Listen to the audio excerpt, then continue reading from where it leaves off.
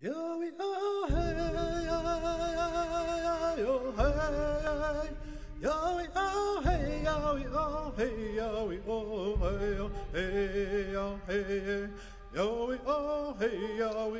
Arapaho people have an undeniable historic presence in Colorado.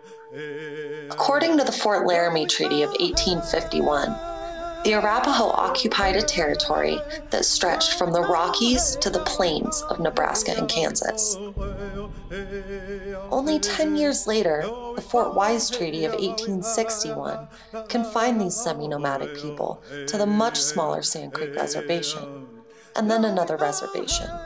And by 1878, the Arapaho had been removed from Colorado entirely. Hi, I'm Chloe, and I want to talk to you about the Arapaho. More specifically about Arapaho history and prehistory, and about the groups that spent time in what is now the state of Colorado. Exploring the history of any indigenous group must be done with sensitivity. Native Americans have been through great changes since first contact with Europeans. Anglo invaders were not exactly considerate of indigenous groups when they arrived in the New World. However, the complexity of this topic is just the reason that it needs to be talked about. Indigenous groups in North America have largely been left out of history books and greater public awareness. The history of the Arapaho specifically is expansive and could be the topic of several films or books. I'm going to use the short time that I have to explain the basics.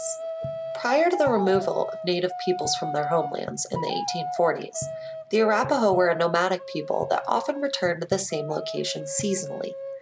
Men were primarily tasked with hunting, and the women were responsible for the shelter and meal preparation. The Arapaho believed in an animistic universe and had a strong kinship with nature. Arapaho culture took into consideration the importance of the four seasons, solar movements, and the power of thoughts. For example, it was believed that speaking about things like illness or pregnancy could cause them to happen. Another part of Arapaho culture that certainly preceded the arrival of any European invasion is music and dance. It was previously suspected that all indigenous music was alike. However, scholars have found out that there are absolute differences between musical styles of Native American tribes. Arapaho musical culture is especially interesting. Religious experience and ritual were governed by music. Social dancing was an important part of life, and war songs and dances were essential before and after any actions made by a war party. Aspects of indigenous life, as simple as the importance of music, provide a snapshot into the intricacies of Arapaho culture. Traditional Arapaho culture was disrupted when traffic from the Oregon and Santa Fe trails affected the migration patterns of buffalo. Westward expansion quickly became unavoidable. Parts of traditional Arapaho culture prevailed, but European influences were now a part of life for indigenous people. In the early 1800s, southern bands of the Arapaho congregated in southern Colorado, while northern Arapaho bands existed just west of modern towns like Fort Collins and Boulder. Northern Arapaho elders, who now live on the Wind River Reservation, say they still regard those parts of northern Colorado as their spiritual and historic homeland. Eventually, an effort was made to reach out to Arapaho natives concerning their memories in the mountains.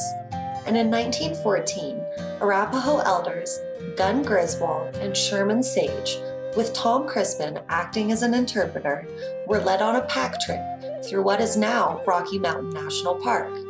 A man named Oliver Toll recorded their observations and eventually produced a book. Besides oral traditions, this is the main source we have for the Arapaho in Colorado. The elders shared what they could remember about the area, especially names of places and events. The Arapaho elders recounted some pretty amazing battles and also some pretty unbelievable hunting stories. In one story, explaining how his father, Old Man Gun, used to hunt bears, Gun Griswold says, quote, "He used to dab himself all over with mud and lie down in the bear trail. A bear would come along and not know what to make of him.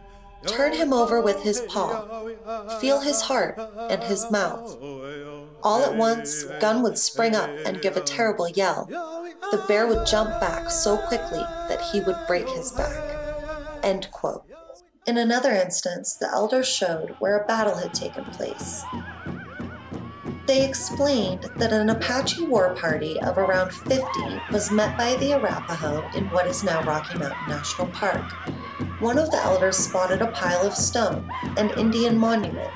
It had marked the beginning of the battle, where the first warrior was killed. Despite Anglo invasion and all the trials that they faced, the Arapaho continue to be a strong people with an important history. Because of oral traditions that have been passed through generations, we are able to further understand this indigenous culture. Hopefully now you have a better understanding of the Arapaho and the importance of oral histories and cultural traditions. Thanks for listening.